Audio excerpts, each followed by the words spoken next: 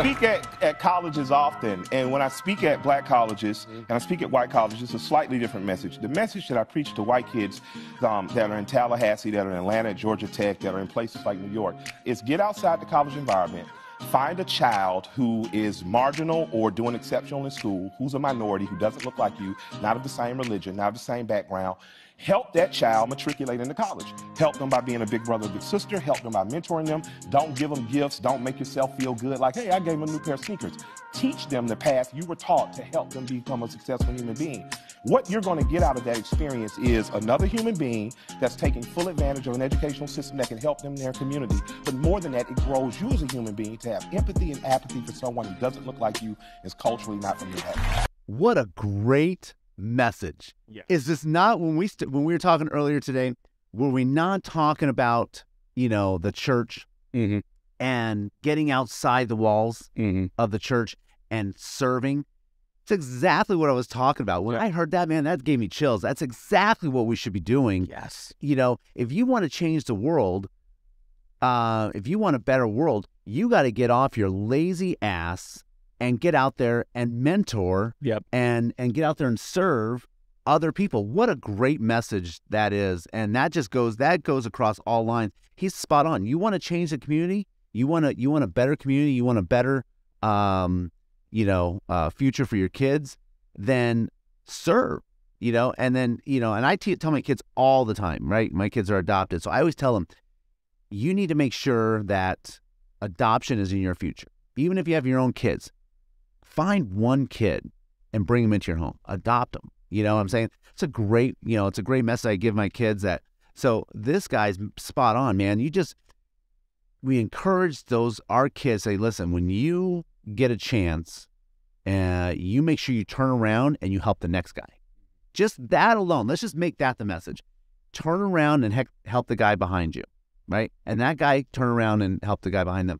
And if we just get that community message out there, it's a different world. It's all the problems that we have, most of them go away. When we start serving, instead of bickering and fighting and protesting and all that stuff, and again, we talk about the church, but this guy just in the education system, he's saying just when you're done, don't just go on to your job. You find someone, you mentor them, and you teach them how you did it. And you help them avoid the pitfalls, and you encourage them all the way until they graduate, right? You've left an impression on a young man or woman who will never forget you, and the lessons you've taught them, the love that you've taught them and showed, it'll be with them forever. It'll never leave them. And so you want to change the world, then get off social media and find a young person that needs your help and could use your guidance. And you don't have to be even college educated. You're a carpenter, right? I'm saying if you have a shop at home and you could teach someone some carpentry, or you're a welder or whatever, and you're exposing them to something because college is not for everybody. You know what I'm saying? Imagine if you mentored a young 13-year-old that's just out in the street, right? Just always, maybe it's a kid who always finds himself in trouble. Put something in his hands. Yeah. Right? Idle hands, right? Yep. So if we put something in his hands, think about how different your life would be if you found your passion for, and for you, I'll say, your dad showed you your passion early with video and movies, yeah. By the way, I found Dietrich. No shit. I have the video. I have it out. Yeah, we got to play that. But listen, imagine, how beneficial your life is that you were exposed to stuff early on that you're good at. So if we're finding that 13-year-old and you're just teaching them, how to be a welder or carpentry or, electrician, and you're just there. Most 13, 14-year-old, boys, again, that's who I coach. If you just show interest and care about them, they're going to follow. Yeah. It's very simple. And so that's the world that we need to live in, where we just said, that guy, I heard this message, I'm like, that's what I'm talking about.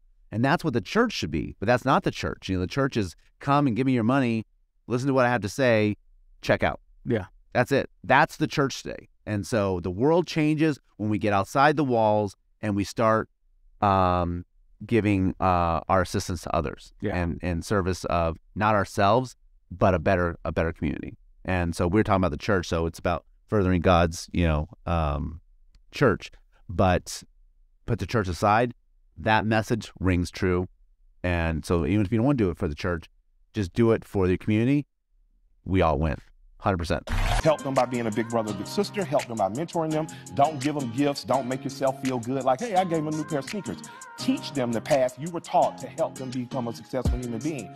What you're going to get out of that experience is another human being that's taking full advantage of an educational system that can help them in their community. But more than that, it grows you as a human being to have empathy and apathy for someone who doesn't look like you, is culturally not from your background. It's a different world. It's a different world when you start to realize that who and what did you serve today? Ask yourself that. It's a very simple question. Who and what did you serve today? Mm-hmm. And if the answer is, I served myself, and I'm not talking about serving your wife, I'm not talking about bringing her coffee. I'm talking about outside the walls. So when you left your house today, who did you serve and what did you serve? Yeah. And you ask yourself that question, and if the answer is nothing, then you're the problem. Yeah. Yeah. So, yeah, that's it.